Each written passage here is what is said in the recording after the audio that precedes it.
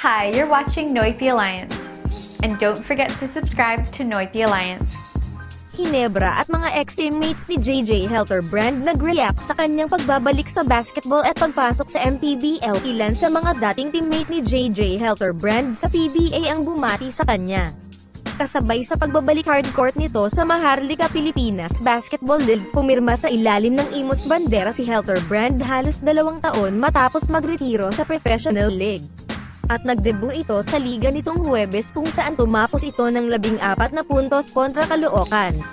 Binati ni Barangay Ginebra San Miguel point guard LA Tenorio si Helterbrand sa muli nitong paglalaro at sa tingin niya ay ginawaan niya ito para sa mga fans na gusto siyang muling makitang maglaro.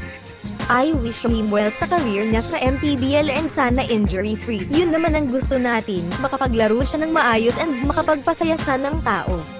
Sana marami pa siyang ma-inspire na player sa ginawa niya, para naman kay Gene Kings resident import Justin Brownlee. Masaya siya na muling makita ang dating teammate na maglaro ng sports at pinagmamalaki na ito. I like to see him coming back to play. A talent like him. I still think he has a lot left in the tank. I miss him a lot. But I am proud of and happy for him. He loves the game of basketball, and this is another opportunity for him to play. He has been missing it, so I am happy for him. Maging si forward Joe Devans ay sobrang proud sa ginawang pagbabalik ni Helterbrand. Akala niya ay hindi na niya muling makikitang maglaro sa The Fast, pero nagbalik ito at pinatunayan na kaya pa. I am very excited. I am very proud of Jayjay. I thought it was going to be the end of his basketball career, but to see him resurrect himself, he really loves the game. That's why it's hard for him to be away. I'm sure he is going to do well in that league.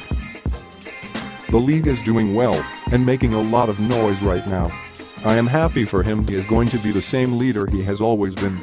He is going to bring that same game to that team, and for sure it is going to be a lot of fun for them. Para sa 2009 PBA Most Valuable Player, wala siyang inaasahan sa kanyang unang pagsalang sa MPBL kaya hindi rin siya masyadong magpapakasadsad sa laro. I've only practiced one day. We'll see what happens. I don't really expect too much, and I'm not trying to do too much, just gonna get in shape. I'm not in shape yet, but I'm gonna play hard, and see what happens. Ang dating Barangay Ginebra star ay nagretiro sa Philippine Basketball Association noong 2017 matapos ang 17 taong karera. Ngayon, si Helterbrand ay pumirma sa Imus Bandera para sa MPBL. Pag-amin ni Helterbrand, 42 anyos, hindi na niya matiis ang tawag ng basketball sa kanya. Aniya, kaya na niyang maglaro ngunit hindi na gaya noong dati. Kaya naman ginagawa niya ang lahat ng kanyang makakaya para matiyak na magandang laro ang makikita ng mga fans sa kanya. Nagpasiklab si Jayjay Helterbrand ng 14 na puntos upang iangat ang Imus Bandera sa 78-75 overtime win kontra sa Caloocan Supremos sa pagpapatuloy ng 2019 Maharlika Pilipinas Basketball League noong Huwebes ng gabi sa Caloocan City Sports Complex.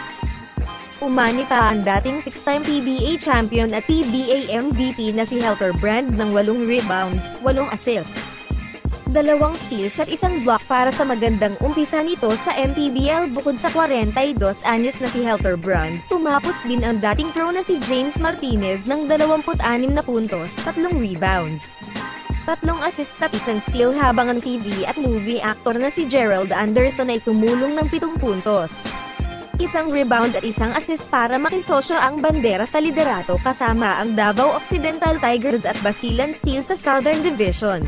And don't forget to subscribe to Noipy Alliance.